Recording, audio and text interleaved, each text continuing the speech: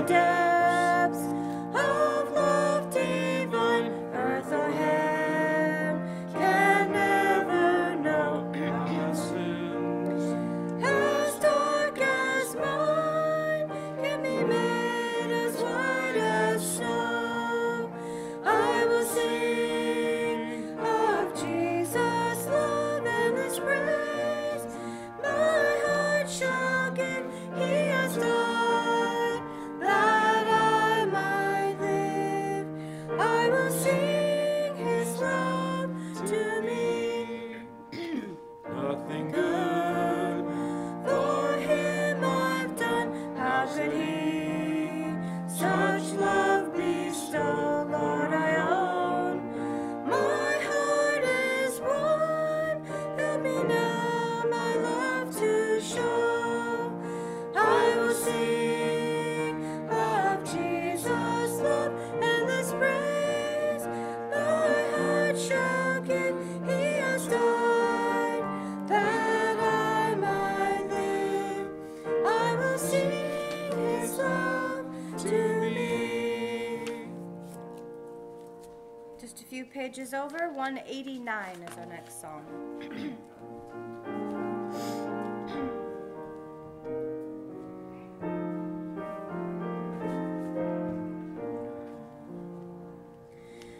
Who can chill the heart like Jesus? By His presence all divine, true and tender, pure and precious. Oh, how blessed to call Him mine. All that thrills my soul is Jesus. He is more than life to me.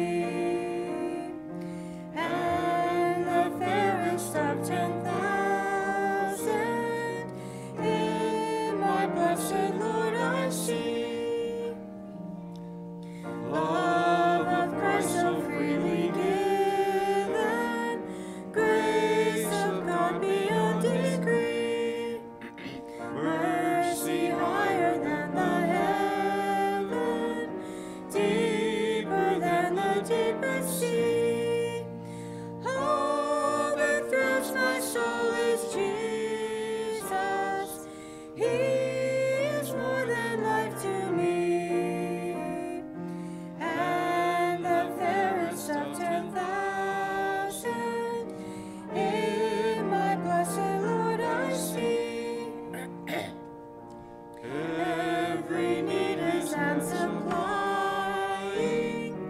every good in Him I see. On His strength divine relying, He is all in all to me. All that thrills my soul is Jesus. He is more than life to me. And the fairest of 10,000 in my blessed Lord I see. by The crystal flowing river, with the ransomed I will sing, and forever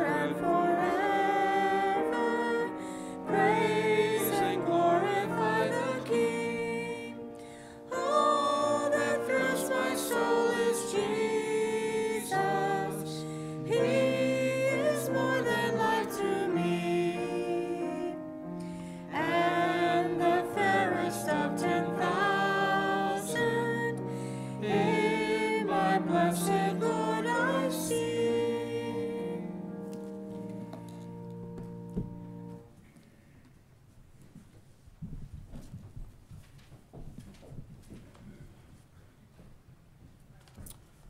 I'd like to welcome everyone to church this Sabbath morning. It's so good to see you all here. Oh, it's just a blessed Sabbath, isn't it? I want to make it, there's several announcements I want to make. Besides welcoming here, I want to mention that there will be a fellowship meal after the service here, to which you're all invited. Also want to mention that next Sabbath will be communion service. It's in your bulletin, but and there are several inserts in your bulletin I'm going to draw your attention to, but in case you don't read that, next Sabbath will be communion service.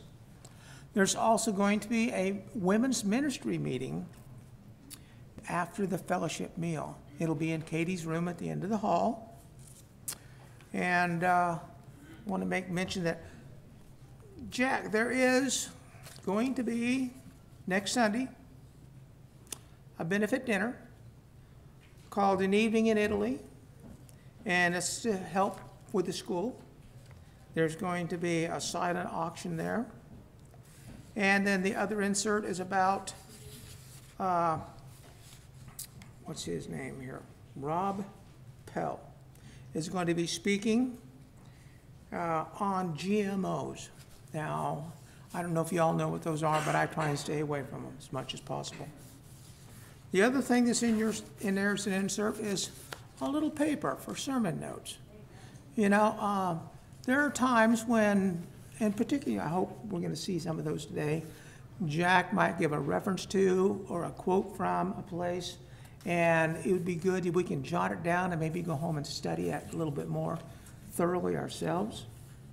So those are some of the announcements. I believe Howard has an announcement as well, but I don't see. There's Howard. Here he comes.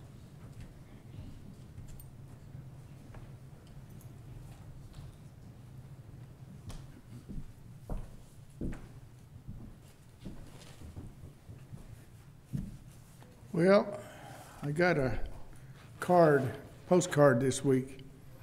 It's from Vern and Patty. I thought I'd read it to y'all. It says, "Dear friends, missing you and our dear North Valley church family. Hope to return this spring. Keep the lights of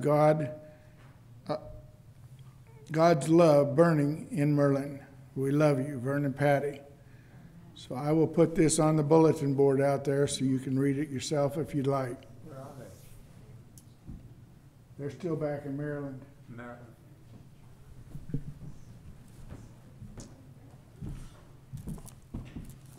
John. Have you heard anything about whether Pastor Bentley is still going to be our pastor or not? I don't think we're going to know that till at the end of the month. That was my understanding. It'd be. We were supposed to have found out, I think it was yesterday or the day before, so. Yeah. Well, I've not heard anything, but I know that there is a lot of things going on in the conference, and they were saying it by the end of April. There's going to be several changes made, so don't have anything official anyway. He may know, but I don't. Okay. Our scripture reading today is taken from Acts chapter 2, verses 17 through 21.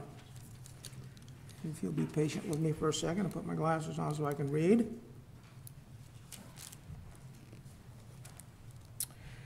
"And it shall come to pass in the last days, saith God, I will pour out my spirit upon all flesh, and your sons and your daughters shall prophesy, and your young men shall see visions, and your old men shall dream dreams. And on my servants and on my handmaids I will pour out in those days my spirit, and they shall prophesy. And I will show wonders in heaven above, and signs in the earth beneath, blood and fire and vapor of smoke. The sun shall be turned into darkness, and the moon into blood before the great and notable day of the Lord come. And it shall come to pass that whosoever shall call on the name of the Lord shall be saved." You know, I believe we're living in the last days, and that we are going to see stupendous things happen. We need to have the faith to call on the name of Jesus, and we'll be saved. As far as possible, let us kneel for prayer.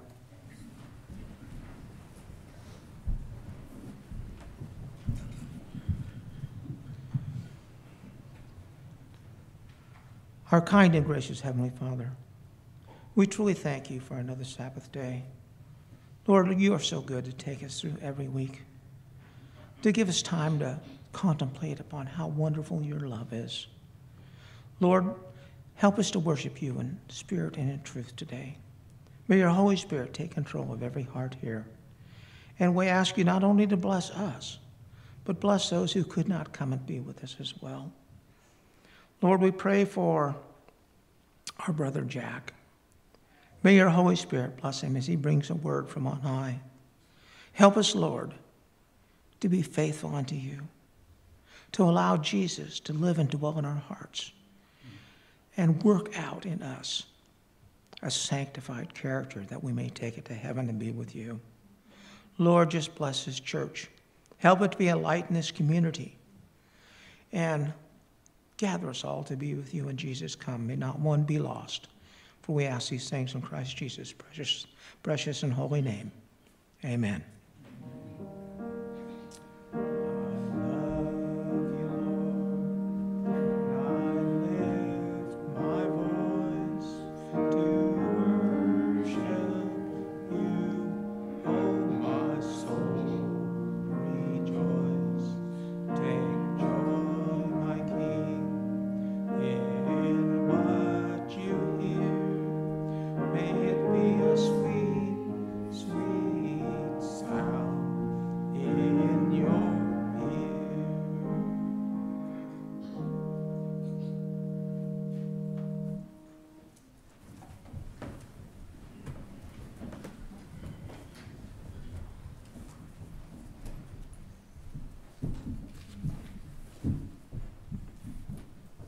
Our opening hymn is 163. Please stand.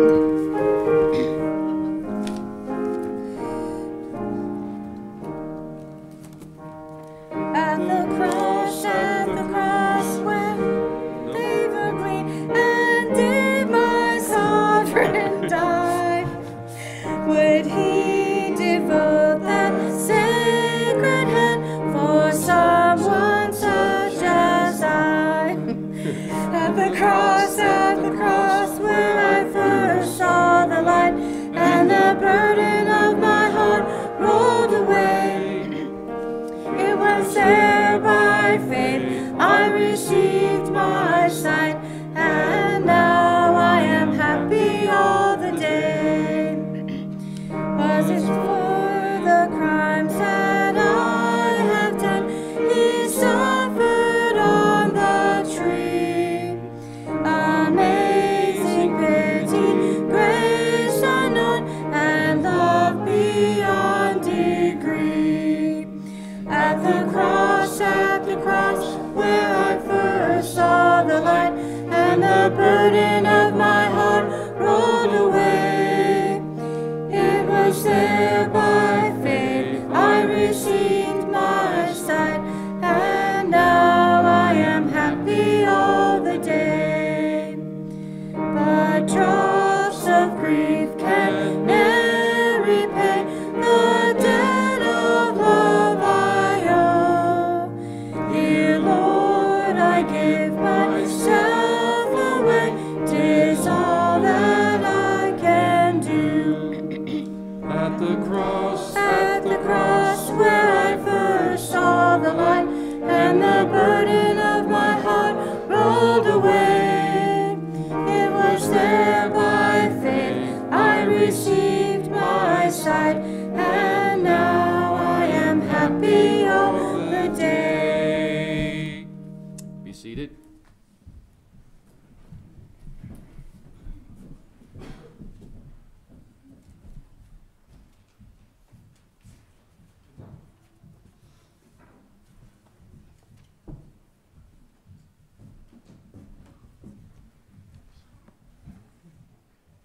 Now time for our tithes and offerings.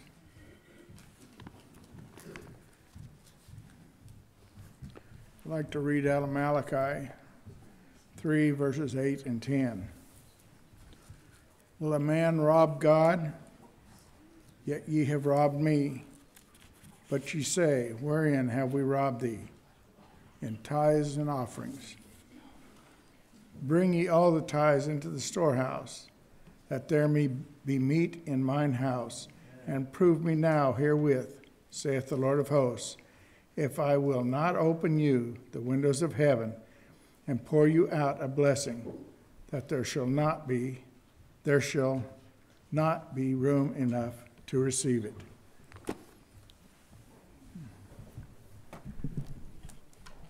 Dear Heavenly Father, we come before you and we just thank you for this day, beautiful Sabbath day. Pray that you'll be with us through this service. Thank you now for the offerings we're about to take. Ask you to bless it and work it more than we can think and ask. Be with us now in Jesus' name. Amen.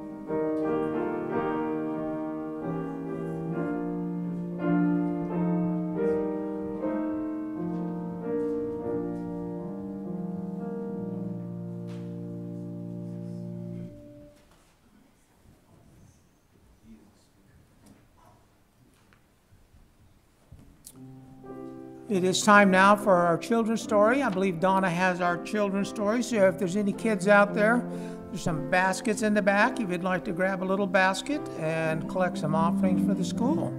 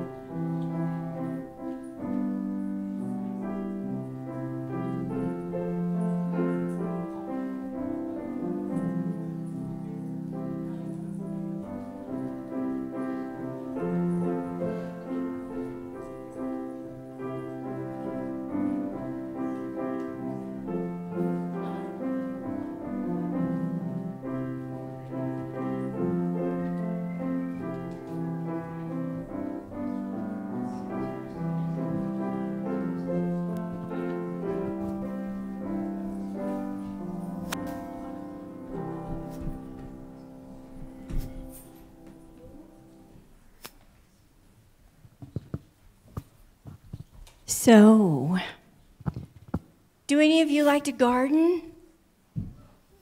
Yes? What do you like to grow in your garden?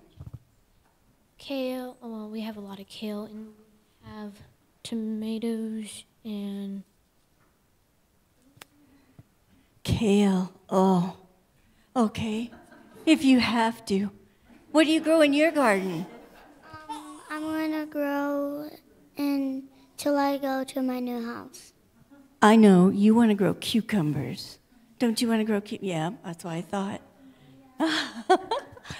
Cherry tomatoes are way too hard to pick. So, I love to garden. And I like to start my plants from seeds. And so every year I get a whole bunch of seeds, and I plant them, and I wait, and I wait, and I wait. So here's these are my little bell peppers. What do you think? They look like they came up okay, didn't they? Bell peppers aren't really very edible, but you can put them in a lot of things. And some people like to eat them raw. But I planted, and it said they'll come up in about 6 days. So I went every day, and I looked, and I waited, and sure enough, on about day 6, they all came up. Look at them. Look how tall they got. I was excited. I said, yes, God is helping me.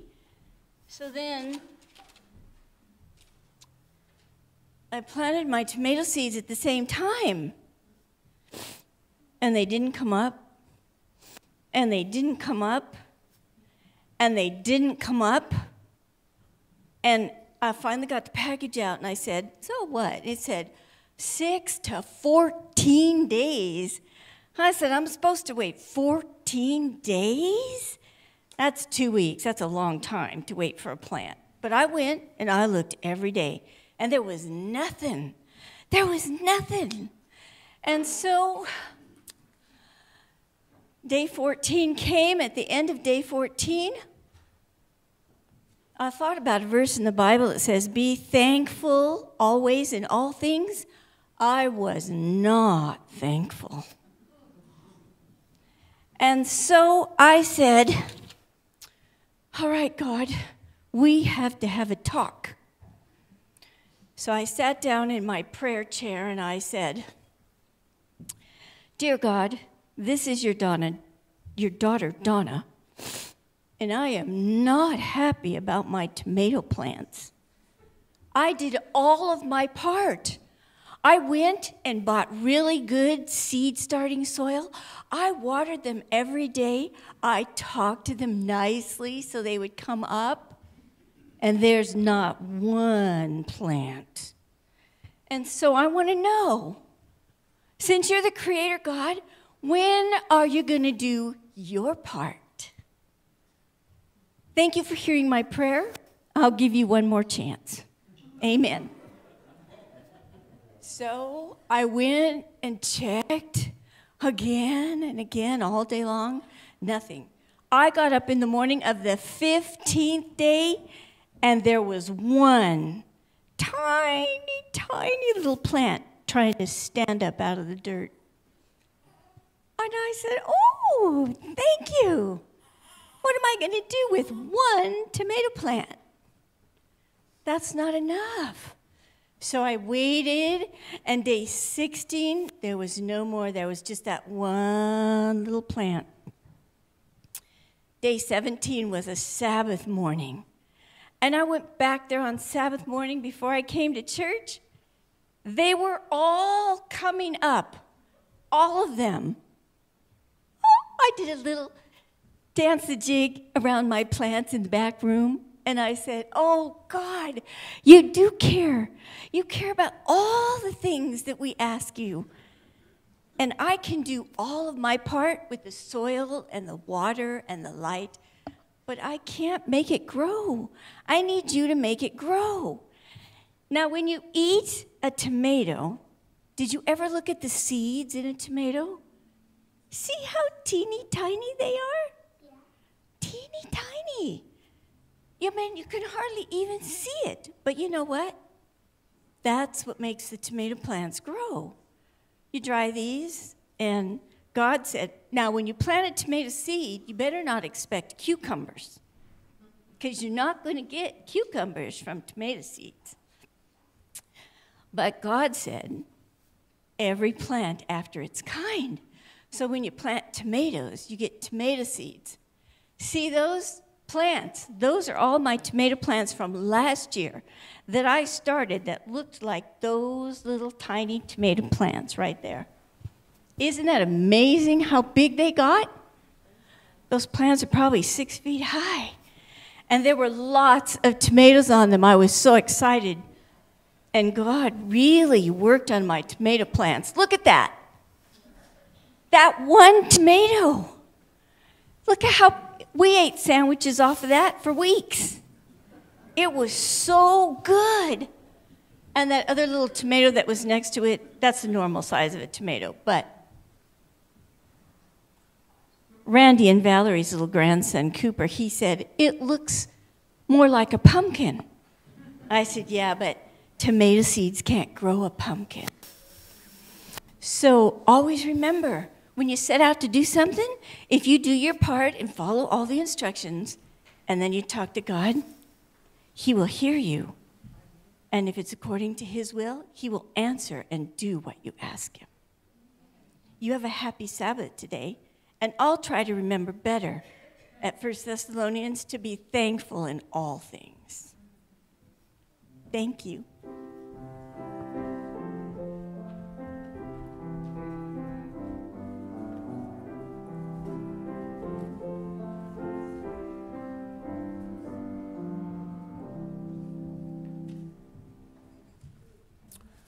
We are going to be blessed by part 3 of the Remnant Church from Jack today. And the scripture reading he wanted was from Matthew 24:44, if you'd care to follow along. Therefore be ye also ready, for in such an hour as ye think not, the Son of Man cometh. And all I can say is, hurry up, Lord. Jack?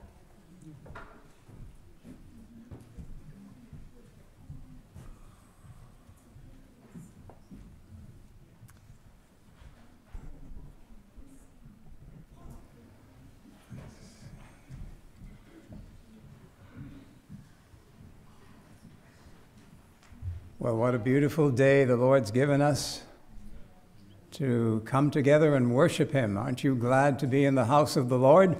Amen. Such a wonderful gift.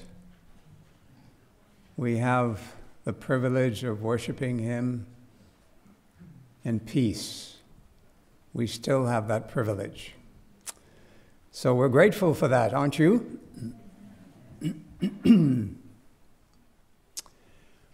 Well, today we are going to explore a little bit more, part 3, this topic of the Remnant Church. And one thing I was impressed to do this week was to ask Lisa, who does our bulletin, to put a little page in the bulletin. And it just says sermon notes. Do you see that? So I'm going to bring some things to your attention this morning, and I hope you will use this to read and research on your own. Why is that important? Because in the end of time, when there will be a time of trouble such as never was, you will need the word of the living God in your heart and mind. Is that true? And the more you study it and familiarize yourself with it, the more you will be prepared for what is to come. The most, as the servant of the Lord said, the most stupendous crisis that the world has ever seen. Can you see it shaping up? Yes.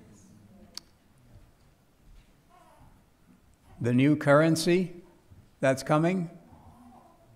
All these things for the control of buying and selling and things like that. Coming steadily toward us. And we must be prepared in our hearts and minds to resist the power of the enemy. It will be brought to bear against God's people. Now, the classic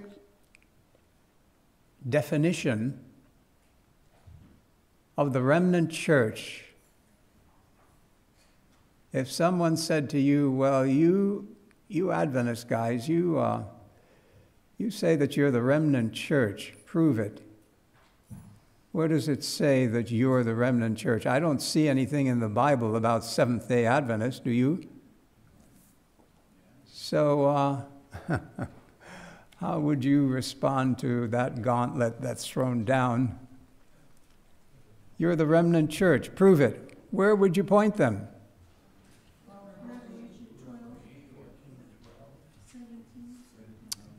I heard it. I heard Revelation 14, but I heard Revelation 12. And 12, 17 is the place in Scripture that defines the features of the remnant church. There are two prominent features. And because of those two prominent features, the devil is what? Angry. Now, wrath is an Elizabethan King James word from the year 1611 when it was published. We don't use that word very much anymore, but it means very angry. And why is he angry?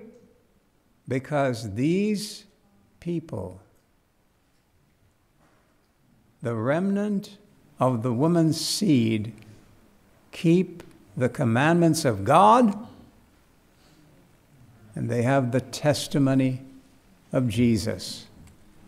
And if somebody said to you, so what is this testimony? We're just reviewing now. What is this testimony anyway? In Deuteronomy, it says the testimony is the Ten Commandments. Well, if we let the Scripture explain the Scriptures, we find in chapter 19, what verse? 10 defines what the testimony of Jesus is. What is it? The spirit of prophecy. So, two things. Number one, they keep the commandments of God. All of them. And by the way, we said that there are more than 10. Is that true? When the Lord said, seek first the kingdom of God and his righteousness, was that a suggestion or a commandment? It's a commandment. It means that when you make your priority list in the morning, you know, I have to do this and this and this and this. At the top of the list is to be what? Matthew 6:33. But seek first the kingdom of God. That means that whatever the Spirit is telling you to do that day, that's how Jesus worked, by the way, day by day. Desire of Ages says that God established his priorities. And if you're willing to let the Lord establish your priorities, seeking first his kingdom will be at the top of the list, which means that maybe you make that phone call that you were promising to make and didn't make it, or to encourage someone. Seek first the kingdom of God. That's a commandment, and if you keep the commandments of God, you will remember that. Now, the remnant church has a mission. This is just review now. What is the mission of the remnant church? The message of the three angels. We have a name for that. What's the name of those messages? What do we call it? We call it present truth. You see, Noah, Jesus said, as in the days of Noah, so shall the coming of the Son of Man be. Noah had a present truth message for his generation. Is that true? He called them to repent. And he said, it's going to rain, and you better get on this ark. That was present truth. He preached for 120 years, and one day, animals started to show up, 2 by 2, 7 by 7, the clean ones. They filed into the ark.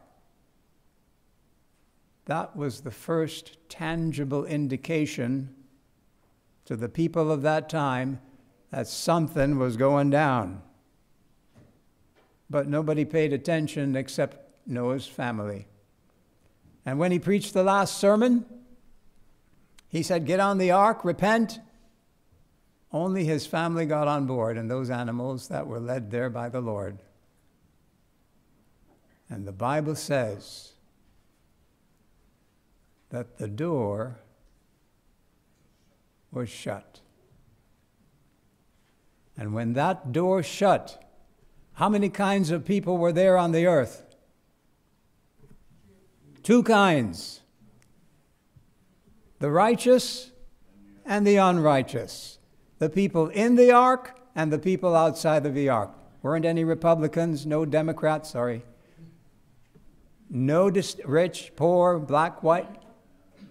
No distinctions, just two kinds.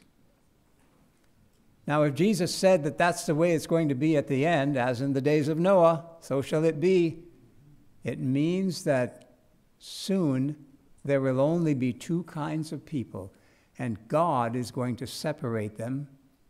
And when the gospel message is finished preaching, this gospel of the kingdom shall be preached, what? To all the world, and then the end will come.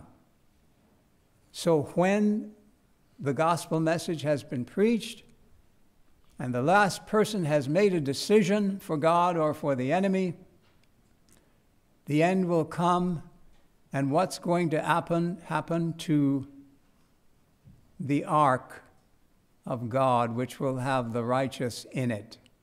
What will happen to the door? It's going to swing shut. Probation will close. And how will God do the separation to make only two groups of people? What is he going to use to separate people into those two groups, righteous or unrighteous? What is he using?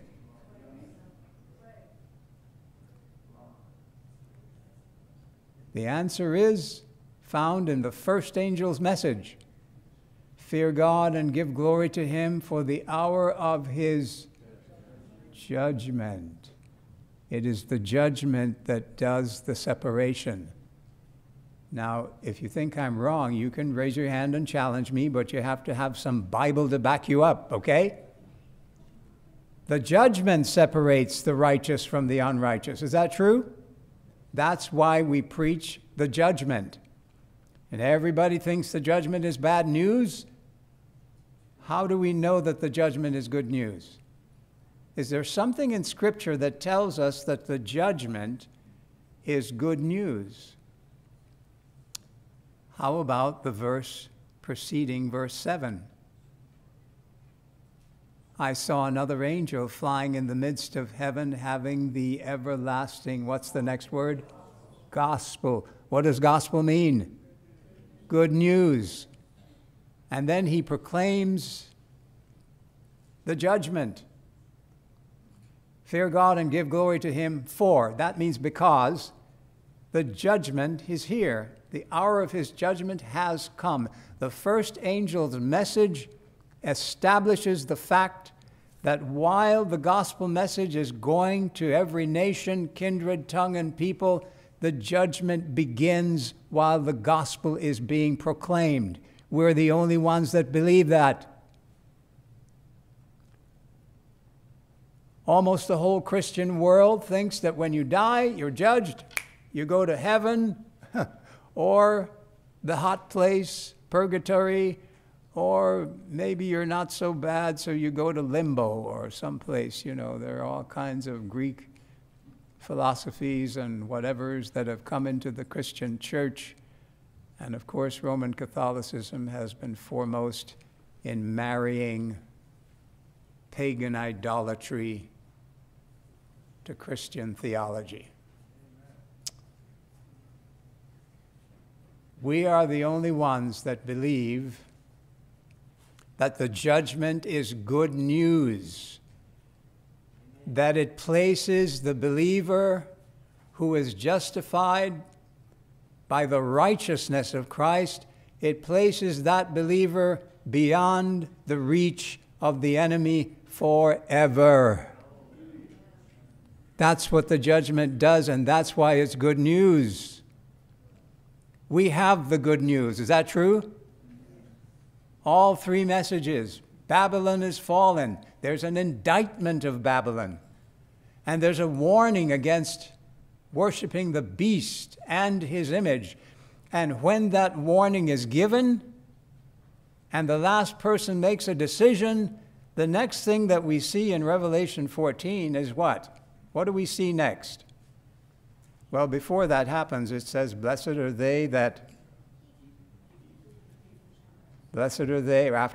after the warning against the beast and his image, it says, blessed are they that die in the Lord from now on.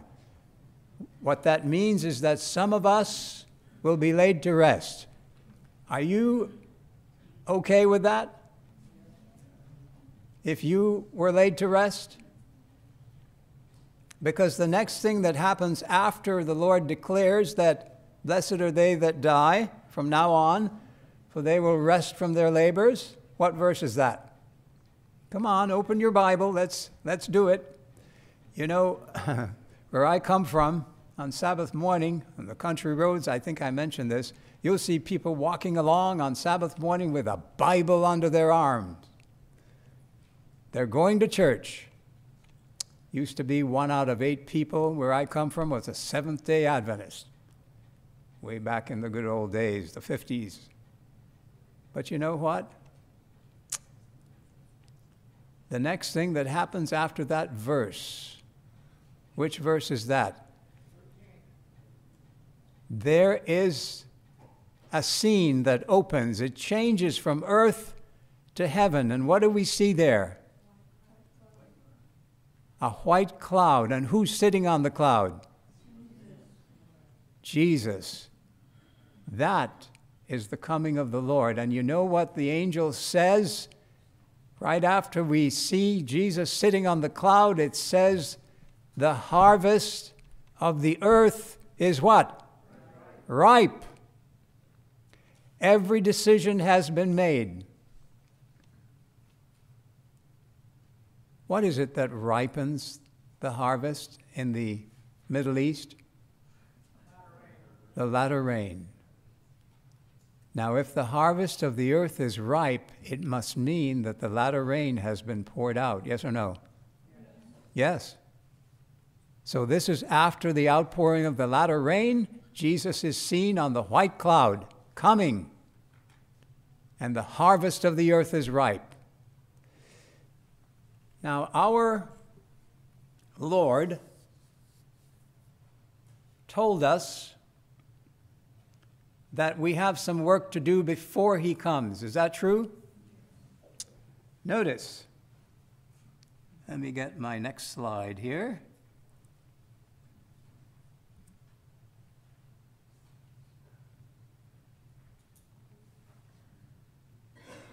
This is Mark 13. I forgot to do something. I forgot to ask for a couple of readers this morning. I beg your pardon. Do we have some microphones? Yes? No? I'm going to need your help again, because even though I have this big screen,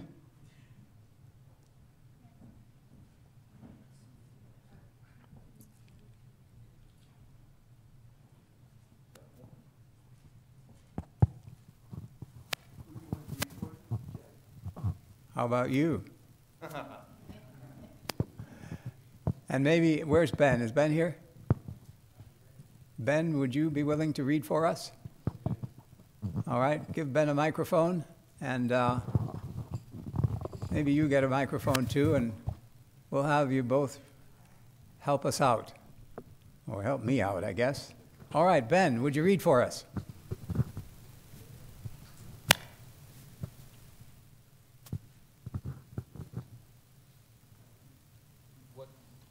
Where am I reading? I just found it on my phone. So. On the screen.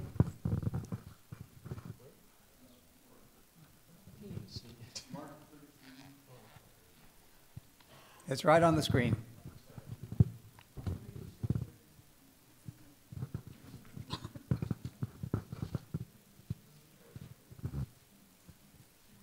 We have specific instruction from the Lord about what we are to do while the judgment is proceeding in heaven and the gospel message is being proclaimed to every nation, kindred, tongue, and people. What's our job? Okay.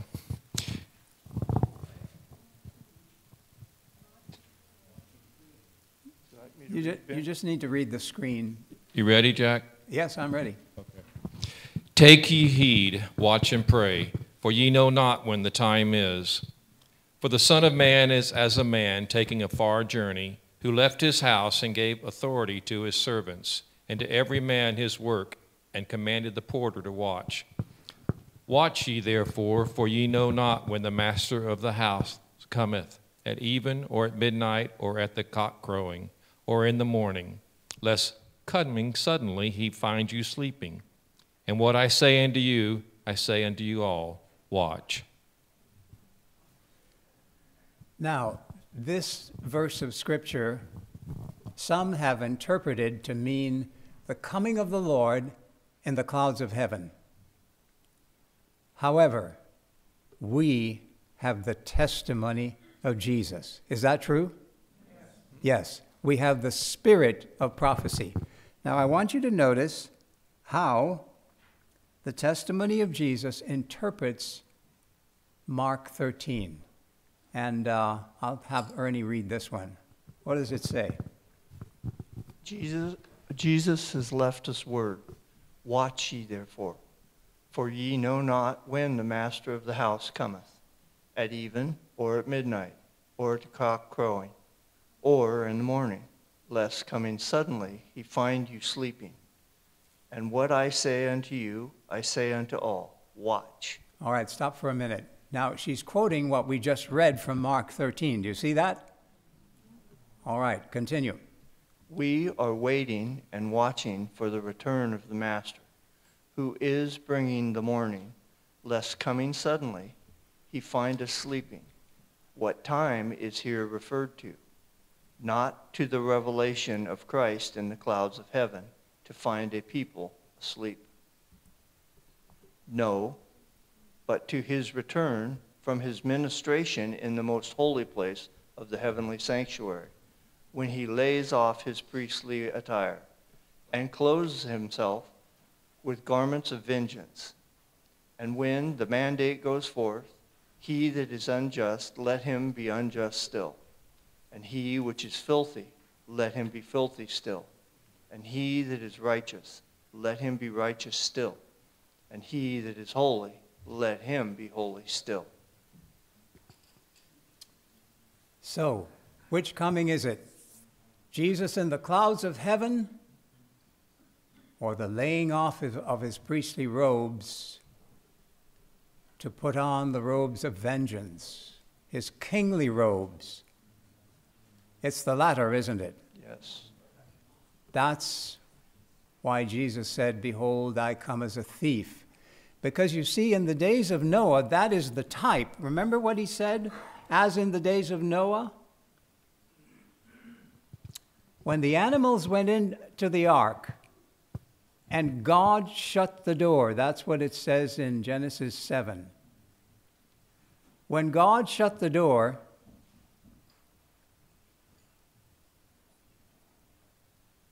my question is this: when were those people lost? When the flood came or when the door shut? It was when the door shut. Amen. The door of probation is when people are lost, when that's shut.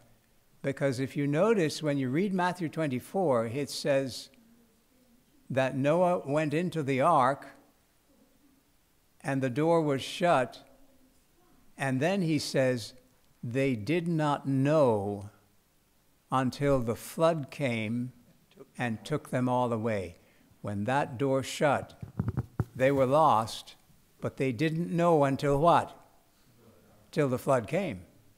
You see that? So, our preparation is not just for the coming of the Lord. Is that true? In the clouds.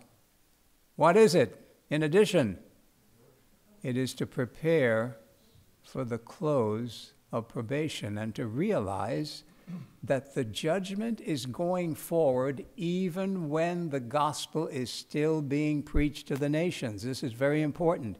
This is Bible Seventh-day Adventist theology. And nobody else believes that. We do. We believe that the hour of his judgment is not coming, it has come. It is going forward. And you and I must prepare and be ready for the outcomes of the judgment. We must be watching, Jesus said, and praying, and making sure that the truths of God are being stored where? In our mind. Right here, in the brain. Psalm 40 is a messianic psalm. Remember we talked about that last time? Verse 8, what does it say? We should know it by heart. I delight to do thy will, O my God, for your law is within my heart. This was a declaration of Christ from eternity. This is how he was successful in beating the devil. He loved his Father, and he took delight in doing his will. And you know what that verse says? I delight to do thy will, O my God, for your law is within my heart. It's saying that the will of God is expressed in his law. And John the Apostle said, he that doeth the will of God, can you finish it? He that doeth the will of God abides forever. The bottom line in your life and mine is to do the will of God. To have the law of love placed in the mind and written on the heart, according to the new covenant promise. Everybody wants to be saved out there. Once saved, always saved, you know, all that. The plan of salvation, actually, it is a plan of redemption. Because in redemption, you're not only saved, you are transformed by the power of the living God in the heart and mind when the law is written in the mind and heart. The gospel involves not just being saved, it involves being transformed from glory. It says in 2 Corinthians 3:18, from glory to what? To glory, even as by the Spirit of the Lord. We believe in the plan of redemption. In the plan of redemption, Jesus takes us back from the enemy. It's not just being saved, it's being redeemed by the blood of the Lamb, transformed, changed from glory to glory. Now,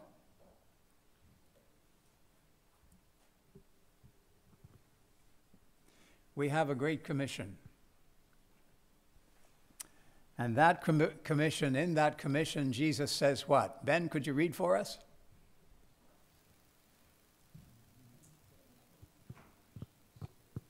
What's it? On the screen. I got to sit closer. Oh, okay. Come on up right up front. It's all right. We'll wait. Don't be shy.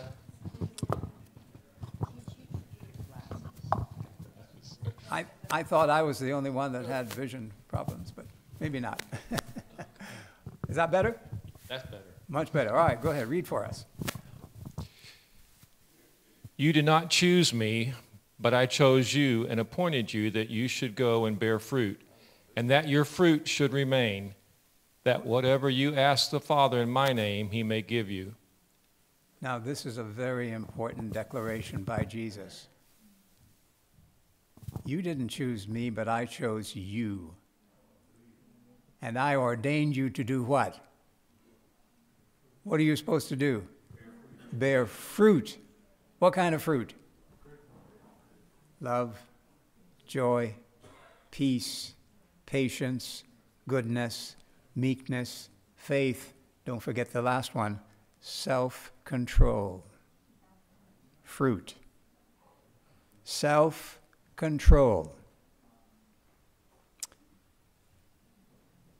I was talking to Stephen's grandma last night, and she showed me an article by Doug Batchelor.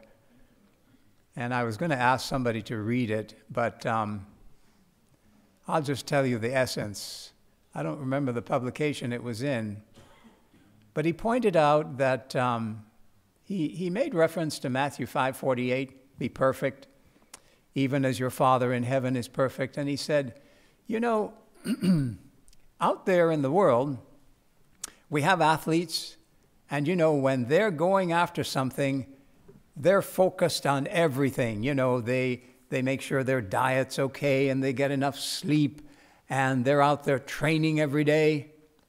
And he says, you know, we accept that in the athletic world as just, that's how you pay your dues. That's how you get to be number one as an athlete, right? You pay attention to the details and to making sure that you can compete with the others. He said, why is it that when we talk about Christian perfection, everybody says, oh no, we don't have to go to those lengths like athletes do because, well, you know, we don't want to be legalists. So why is that? Shouldn't we have the same attitude? You know, when you look at 1 Corinthians, where did we go last night, Amy? I think it was 1 Corinthians 9. Paul talks about running a race. Do you remember that? And he says, you know, they do it to get a perishable crown, but he says we do it to do what? Get an immortal crown. In other words, we should be putting the same effort into our Christian experience to be like Jesus, as athletes do in performing just to get a perishable crown, because that crown is not going to mean anything when the sky opens and Jesus comes. It's going to be all, you know, all the Oscars and the accolades and all the things that people put value on right now. None of it will make any difference.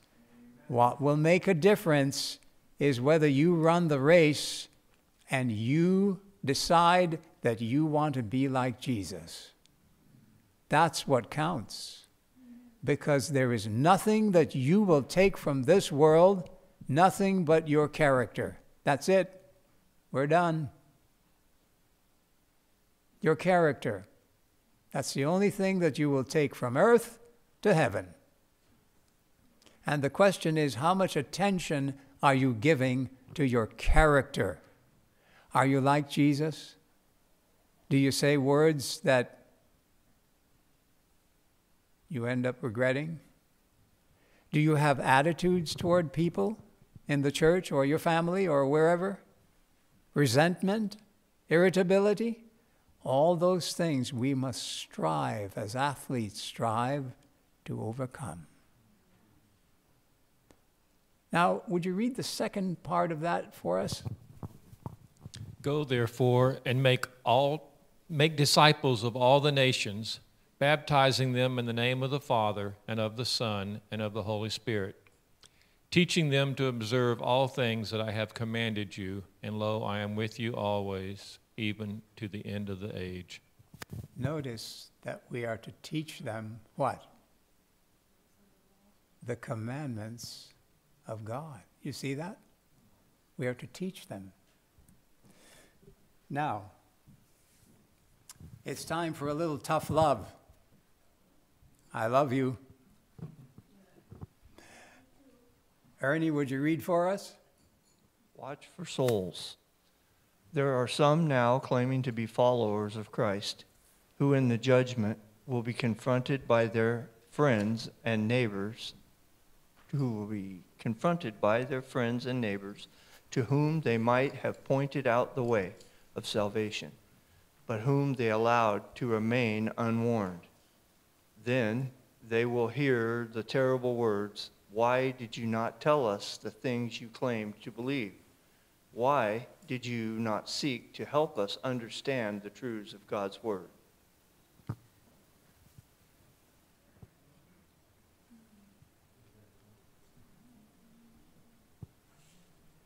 We have a responsibility to those around us.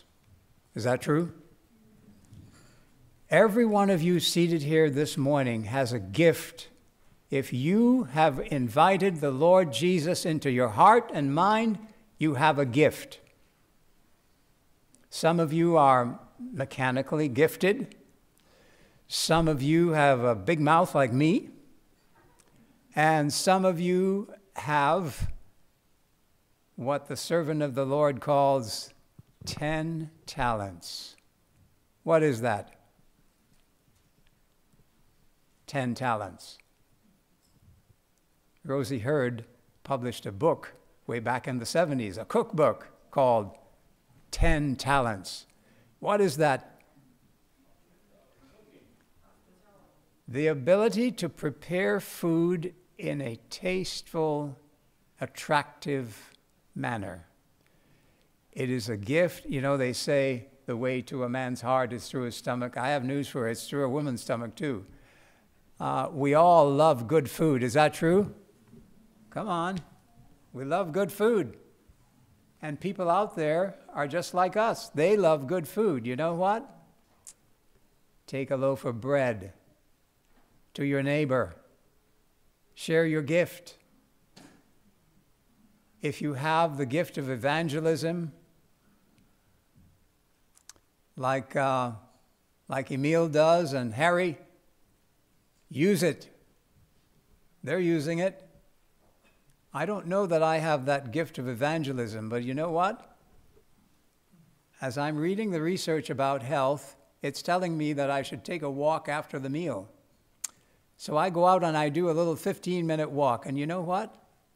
In this right rear back pocket, I have a book. And I have a reversing diabetes brochure. Because in the morning I pray, Lord, take charge of my day and help me to accomplish all that you have in mind for me. And sometimes on the road, I'm just walking down the road and I meet someone. Take a book with you.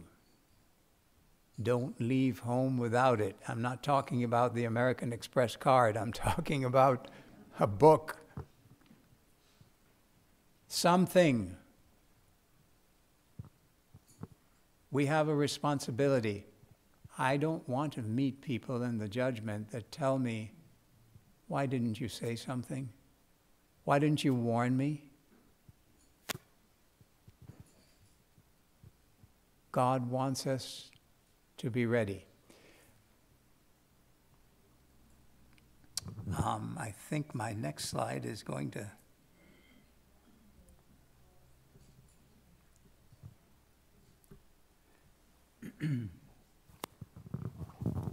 Let's see, is it your turn, Ben? But sanctify the Lord God in your hearts, and be ready always to give an answer to every man that asketh you a reason of the hope that is in you with meekness and fear.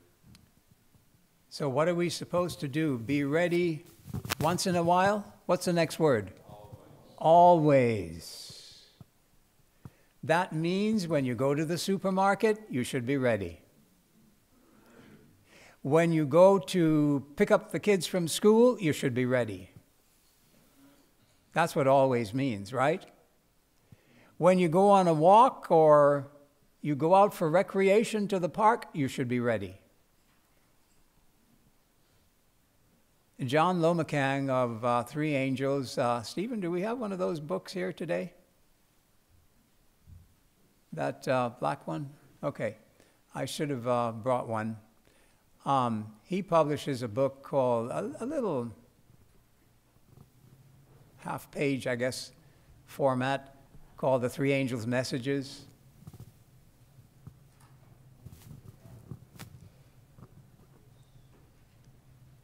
That's a book, I believe, that we should mail to this community. Yes, it's pricey to do mailings, But you know what? They're much more likely to read a small book like that than perhaps The Great Controversy. We've done a mailing. How long ago did we mail the Great Controversy? Anybody remember? Last year sometime? It's time for another. That message of the three angels is beautifully encapsulated in that publication. And it's just a thin little thing like that, you know, half a page. But we need to do that. What about Sabbath afternoon? 1 Sabbath per month dedicated to going out and reaching out to this community. 1 Sabbath afternoon per month. The rest of the time, we can sit around and talk about the things that we usually talk about on Sabbath. But shouldn't we be making a sacrifice of some kind to reach this community, yes or no? We should. Maybe, you know, how did Jesus send out the disciples when he was doing evangelistic work? Did he say, Peter, I want you to go down to Gaza, and Philip, you go up here to the north part of Jerusalem? How did he do it? 2 by 2. Why did he do it? Why did he ask them to go 2 by 2? Any idea? Any thoughts? That's right. Was that John? Yeah. So, John, I want to tell them about our little project. Can I tell them about our little project? Me and you? Yeah. Yes. It's a different John. Oh, there's the right John. Okay. John Horrocks, right? Okay. So several weeks ago, I said to John, you know, I've been thinking about something that I want to do to reach this community. And he said, well, what is it? I said, well, it involves a question. And the question goes like this. I'm on video, right? The camera's rolling, and I say, have you ever wondered why most Christians go to church on Sunday? Sunday doesn't appear in the Bible. Sunday is the day that the pagans worship the sun god. The Bible doesn't call that day Sunday, it calls it the first day of the week. Why is that? That's because the days in the beginning when the earth was created and man was created only had numbers. It didn't have names. Only later on did we assign names to the days of the week. And so we roll on right through the presentation and we begin with the creation. Well, you know what? John, at considerable sacrifice to himself, came up to my house all the way in Azalea from Central Point on a Sunday morning, and we sat down and we recorded at the church right here. Not to my house. He came to pick me up, and then he brought me to the church, and we recorded it. And one of these Sabbath afternoons, I'm going to share that little video presentation with you, because I would like to mail it to this community. Is Glenn here today? No? Glenn Nelson? Yes? Glenn has been distributing DVDs for a very long time, but he has a duplicator, but what we need is a duplicator that can do something like 50 at a time. Do we have a price yet, Glenn, on how much a duplicator would cost? Okay. We probably need to research it. But listen, folks, people in this community need to be warned. What did the servant of the Lord say? There are 2 great errors that Satan will use to bring the people under his deceptions. What are they? immortality of the soul, and Sunday sacredness. Now, if we know that there are two great deceptions that he will use to bring them under his power, surely we should be telling them what those two great errors are. Is that true? We cannot leave people in this community unwarned about what is coming. It is coming fast.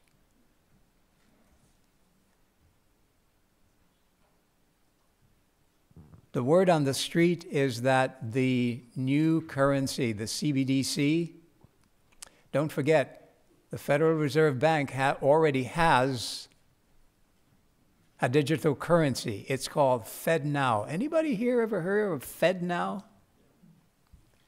It's based on Bitcoin. It's the same technology. The word on the street is that the new currency will probably be in effect in the fall of this year. Remember, the president gave the order in, I believe it was March of 2021, to explore it. This is 2024.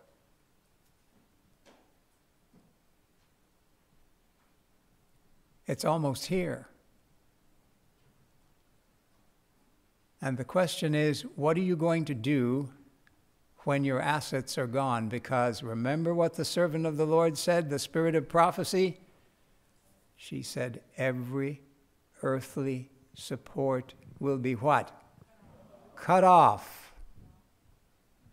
What are you going to do when your bank account is frozen? John, did you watch that video by Eva Tompkins, the Adventist lawyer? Did you watch it? Okay. What that video says, this is an Adventist lawyer. I believe she's from New York. She's a Wall Street investor, a lawyer. She said, there is coming something called a universal ledger. Raise your hand if you've heard of the universal ledger. Very few of you. What that means is that every asset that you and I have, they have plans to put on a universal ledger, and it will have all of the attending documentation. If you have a piece of real estate, a house, the deed to that piece of real estate will be on the universal ledger. You know what that means? It means that they can do anything with it that they want. Are you listening this morning? Amen. Your stock portfolio will have all your 401k, your car, you know, your title to your car, all of the attending documentation will be on the universal ledger.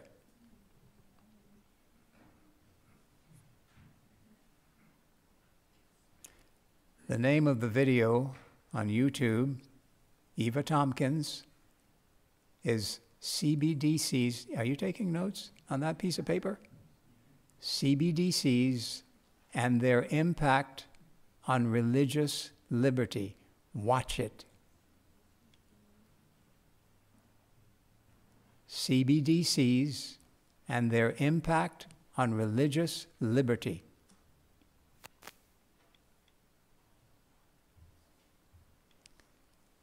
The things that we own right now, the assets that we have, soon will be gone. Are you ready for that paradigm shift? If you're not ready, then it's time to pray that the Lord will make you ready. Because what it means is that we must invest in warning the people. Yes or no? If I'm preaching heresy, raise your hand and tell me.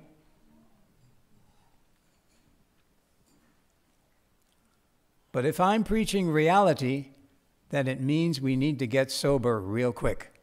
Amen.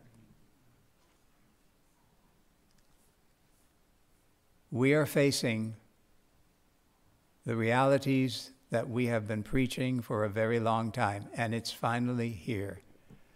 A member of my family said recently, It's not years away, it's months.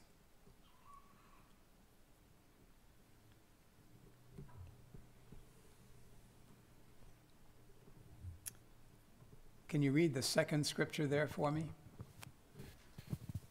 Wherefore he saith, Awake thou that sleepest, and arise from the dead, and Christ shall give thee light. See then that ye walk circumspectly, not as fools, but as wise, redeeming the time, because the days are evil. Are the days evil? Yes or no? And if the days are evil, if we see sodomy being exalted and all kinds of evil transactions going on, then it must be time to redeem the time. Amen. For the days are evil. So, what is your response this morning?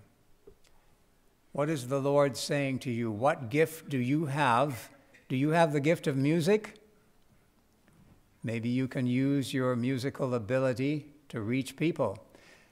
This morning, as I was walking actually before we were ready to leave, I thought, what if we put together a little booth down in Grants Pass or here in Merlin on the sidewalk with some books, with maybe John Lomacang's publication on the Three Angels message, other things that we could use, maybe some cooking videos or any number of things that we have. We have a large number of resources on our YouTube channel. Cooking demonstrations that we've done. Emily did a great series on canning, Emily and her team, probably 4 years ago maybe. All kinds of things. What if we had samples of those that we could hand out? And what if we had a sign that said, America in Prophecy? And once a month, we had a little booth out here in Merlin or in Grants Pass, and we handed out some books, some tapes, some DVDs, whatever. Something to warn the people of what is to come. You know, evangelicals have their take on prophecy. Oh, you know, this eclipse that's going to happen on Monday? Oh, this was prophesied in the Bible. Steve Gregg, the Protestant preacher that used to be a dispensationalist and now is not, he calls it newspaper exegesis. In other words, the newspapers determine what prophecy says. If something happens in the newspaper, then it means it was in prophecy. Oh, here it is right in the book of Amos, you know. They can find it in, yes, the eclipse, that's in the Bible. It's amazing. We do not use newspaper exegesis. The judgment is an event. It began at a certain time, and it will end at a certain time. And there are 3 phases. The first is the investigative judgment. Where is it found? Where is it found?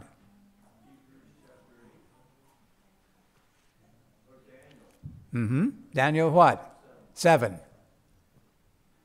The Ancient of Days took his seat. The court was seated and the books were opened. Right? Verses 9 and 10 of Daniel 7. The second phase, Revelation 20. It says judgment was given to the saints. Now they're looking over the records. This is in heaven. And the third phase, the dead stand before the great white throne. That's also in Revelation 20. 3 phases of the judgment. You and I, who profess to follow the Lord, will be examined in which stage of that judgment? Which one? First, second, or third? The first. Because that's what separates the righteous from the unrighteous, and those who say they have faith in Jesus from those who do not have a genuine faith, because it is not backed up by your works, as James says. So it separates the wise from the unwise. That is the first phase of the judgment.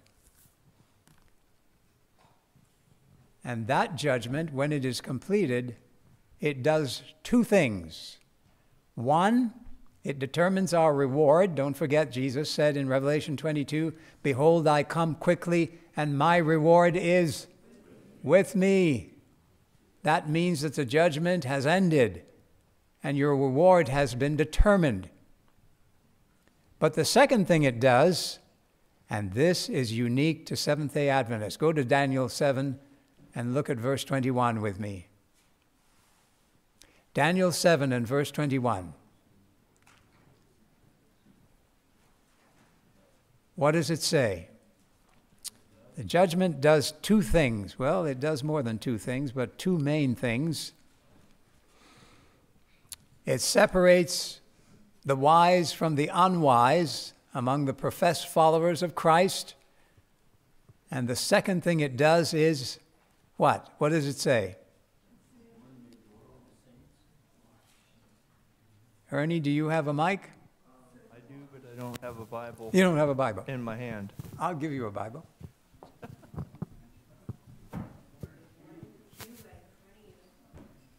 Yeah, I've got one.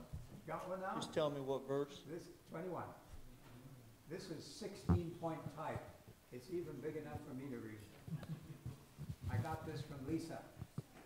She gave me this gift. What does it say? Daniel 7:21. The judgment does something. What does it do? That's why we preach the judgment, by the way, the good news. What does it say? I'm trying to get there. And I was watching. Yes, keep going. The Lord was making war against the saints and rebelling against them.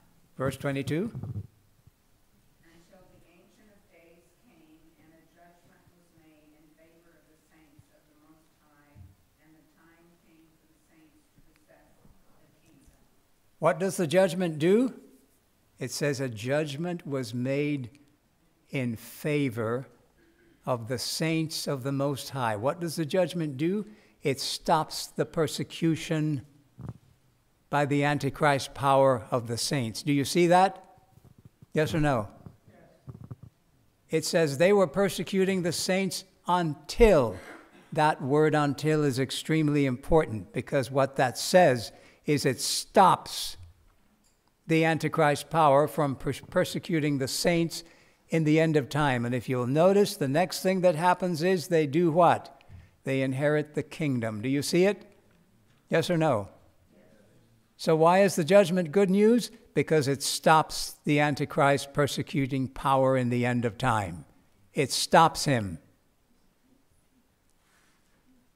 We should jump up and down like Pentecostals because that's good news. How am I doing on time? How much? 12:15. Okay. Thank you. So we have a job to do. We have to let them know that the judgment is good news. We have to let people know in this community that the enemy has a plan, but God has a bigger plan. We have to let them know that. We have to give them the warning of the first, second, and third angels. And we have to say to them, "Come out of her, my people." Who is the her? Babylon. Come out of her, my people. God has his people in Babylon. And at some point, they will hear his voice come out of her. And that is part of what we need to be saying to this community. Come out of her, my people. So I hope that you weren't offended by the tough love that we administered this morning. I hope that you have made a decision in your heart and mind that you will be part of this last message, the good news of the judgment, that we are to worship the Lord who made heaven and earth. And as I said, in another week or two, when John is finished with this little videotape we've been doing, I would like to give you a little preview right after lunch sometime. And if you think it's worthy of sending out to this community, then I invite you to invest in it so that we can give that warning that God wants us to give.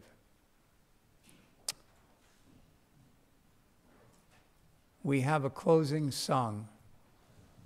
I don't know what the number is. What is it, Emily? 326.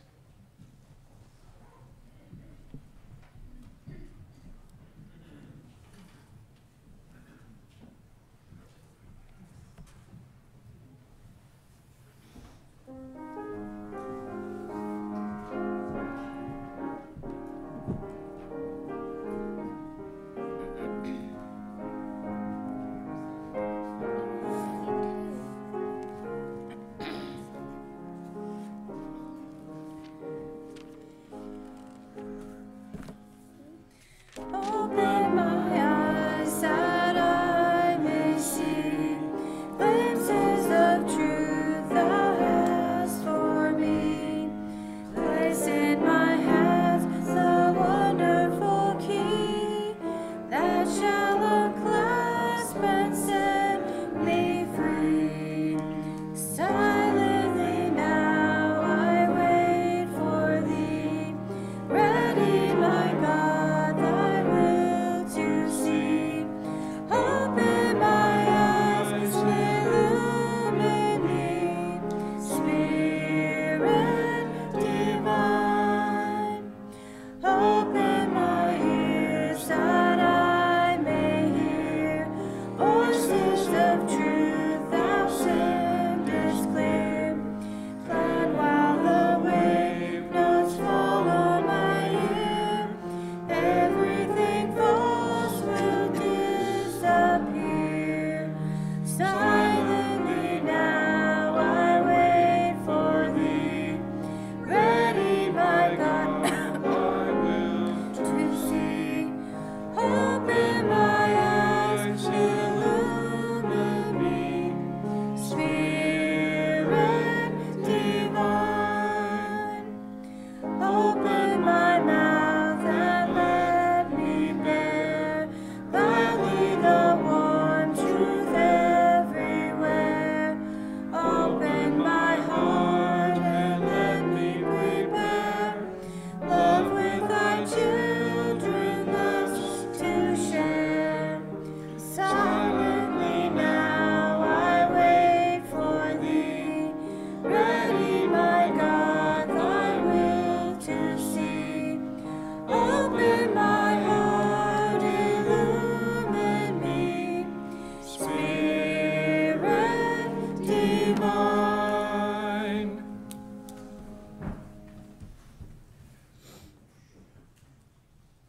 Let's pray. Dear Lord, our Father in heaven, we're grateful for the time we have spent today examining the good news that we have been commissioned to deliver to others. And we pray now that the Spirit of the living God will take charge of our hearts and minds. We pray that you would give us creative impulses to share this good news with those around us, our family, our relatives, our friends, fellow employees, our neighbors, our community.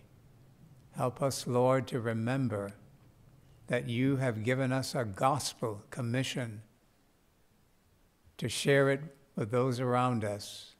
We pray that you would empower us that you would give us a heart to do your will. We pray this in Jesus' name. Amen.